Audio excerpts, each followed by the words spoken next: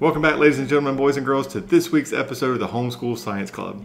Today we're going to do something a little bit different because as we set up to film last week's episode, it started pouring down rain. Like pouring down. Yeah, and it wasn't going to stop. Yeah, maybe next time we should check the weather forecast for rains. Yeah. So to keep up with our weekly schedule, we came up with something a little bit different.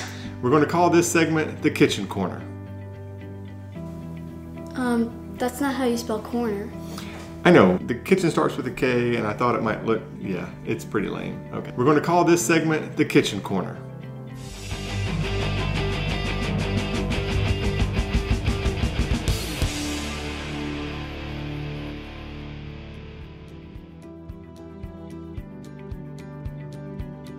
Kitchen Corner videos are going to be short, easy scientific experiments you can do with basically ingredients that you have in your kitchen.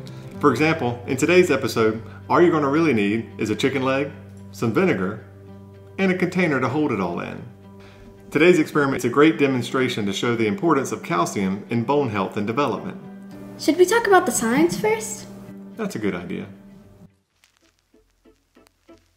This is a drawing of a bone. It's actually the drawing of the human femur. The femur is the longest bone in the human body.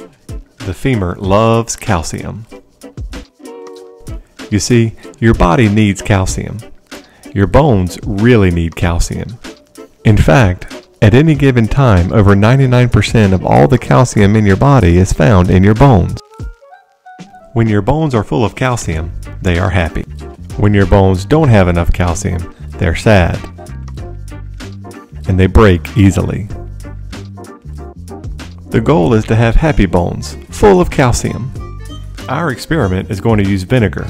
Vinegar is a mild acid, acetic acid to be exact. You see, all the acetic acid in the solution is going to react with the calcium in the bones. The acetic acid is going to chemically react with the calcium in the bone to form a new compound, calcium acetate. The calcium acetate is then drawn out of the bone and ultimately dissolves in the vinegar solution, leaving our bone with much less calcium. Oh no! Alright, let's get started. Step 1. Get a chicken bone.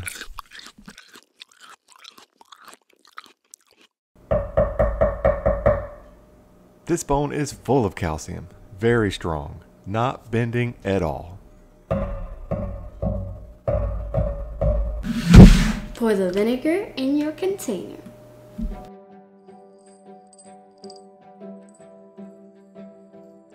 Step 2, put the chicken in the vinegar.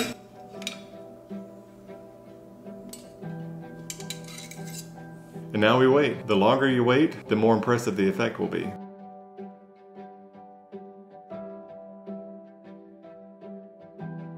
Now it's been 4 days. Hey, why are we wearing the same clothes? Let's take this puppy out.